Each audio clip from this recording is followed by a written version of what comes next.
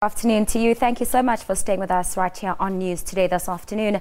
Former Kaizer Chiefs, Mamelodi Sundowns, Orlando Pirates and Bafana Bafana coach Ted Dumitru has died after suffering a massive heart attack.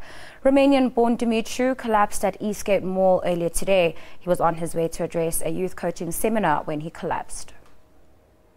Dumitru won 2 ABSA Premiership titles with Mamelodi Sundowns before adding another 2 at the helm of Kaizer Chiefs. He was caretaker of Bafana Bafana coach during the 2006 Africa Cup of Nations tournament in Egypt. Ted was 76 years old.